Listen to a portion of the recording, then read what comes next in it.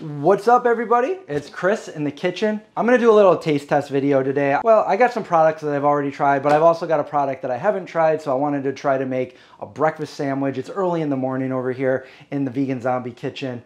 Cooking with the Vegan Zombie. You know, I've been making breakfast sandwiches as a vegan for over 20 years, and the way I used to do it was either using just some bread or usually bagels. And then I would put like a slab of tofu that I cooked up and seasoned up. The way I'm gonna make it today is with some new products, and we're gonna try it out. I'm using bagels here. So I have the Everything Bagel by Wegmans. They're vegan. This is a sausage that I always used to use, and it's really good. It's been around for a long time. It's the Light Life Gimme Lean sausage, and you just form it into like little patties.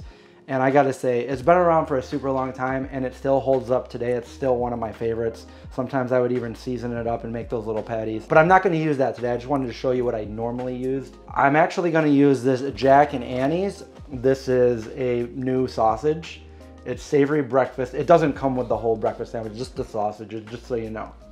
And it's made from jackfruit, which, to be honest, initially I thought that wouldn't be as good if it was made from jackfruit, but I've tried some of their other products, like their chicken nuggets, and I think they have meatballs too, which I haven't tried those, and they were really good. The chicken nuggets were good, so I'm gonna give these a try.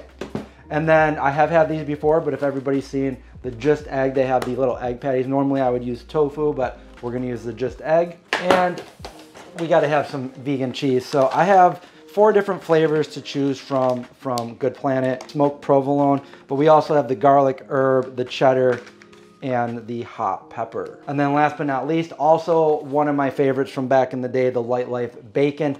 If you make it right, it comes out pretty good. If you don't make it right, it's not that appealing. So you gotta make it right. And usually by making it right, you put it on a skillet with like a little bit of oil or butter, which over the years I've stopped pretty much cooking with those things, but I think we're gonna try it just for this video so I can get that texture and crispiness to it.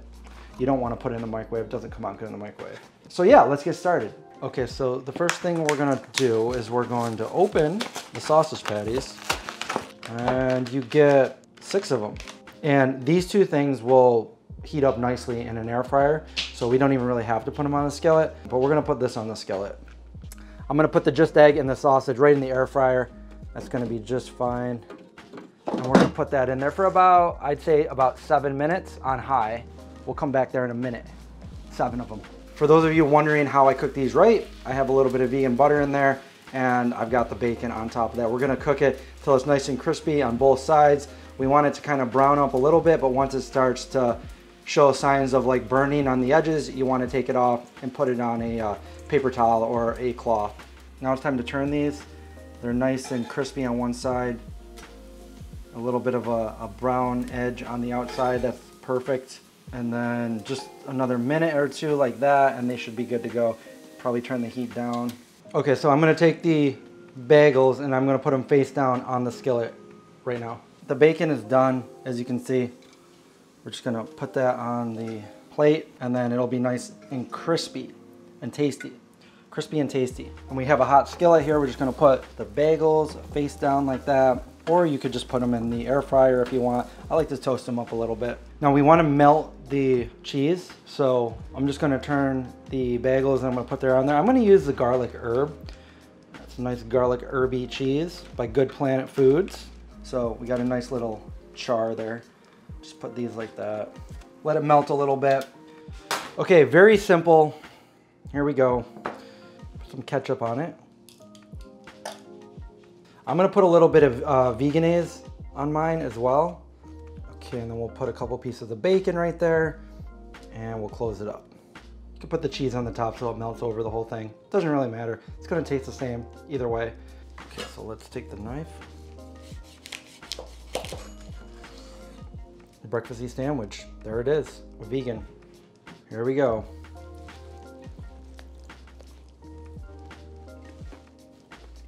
Oh wow, that sausage is really good. That might be the best vegan sausage I've ever had. Try another bite. That is some legit vegan sausage. It is really good. This whole breakfast sandwich is really good. I didn't doubt it wasn't going to be, but you know, the sausage is the one thing I haven't tried yet. So again, that's Jack and Annie's sausage. I found it at Wegmans. I picked up a couple boxes of this and the chicken. I did the chicken taste test a couple months ago. So far, that's 2 out of 3 of the products that I tried were really good. Jack and Annie's, wow. Made out of jackfruit. Yeah, and honestly, I could not tell that that was made out of jackfruit other than the fact that it's called Jack and Annie's and it's made from jackfruit. But I'm gonna go enjoy this now and then I'll see you guys in a little bit. I just got a package and it's perishable, which means there's food in here. It says Louie's New York City Luncheonette, a plant-based deli meats. Yeah, let's open this up. All right, here's what we have here. Louie's pig-saving ribs, 150 grams of plant protein. It's vegan. Hey, vegan zombie. On behalf of the Louie's plant-based team, we really appreciate you trying our new plant-based pig-saving ribs and helping spread the word. Please enjoy and don't be afraid to get a little messy. Feels like there's a good amount in here too. What do you say we cook them up and give it a little taste test? It says they're fully cooked, vegan, and their baking instructions, 400 degrees for 30 minutes, rotating every 15 minutes, and go ahead and apply more barbecue sauce if you want. So it looks like it's a flavored seitan is what it is from what I can see from the ingredients. Let's cook it up. Cast iron, I'm gonna put it right in the oven. Oh wow, that smells super good. I think Morningstar used to have riblets, and I haven't seen them in years, but yeah, you used to be able to buy. So there we go. So I'm just gonna cook it like that. It's a lot there, so I'm not gonna eat it all in one meal. Let's go ahead. 30 minutes, flipping it after 15. I'll see you guys in 30 minutes, but you'll see me in the snap of my fingers. See how fast that was? All right, it's been a half an hour. Let's see how they look. All right, there it is. Ooh, look at that. Fun fact, I've never had non-vegan ribs even before I was vegan, so let's see how they look. Ooh, look at that. It's pretty hot. It looks nice. It smells really good. I also have some extra sweet barbecue sauce from Wegmans, vegan. Put some of that on top right there. I don't know what you eat ribs with, maybe some mashed potatoes or something. All right, I cut it and I plated it. It looks good, knowing that it's vegan. It smells really good. I guess it's time to try it out, right? My first instinct was to grab a fork, but you're supposed to get messy. It says it right in the directions. So let's go for it. Let's take a messy one right there. All right, here we go.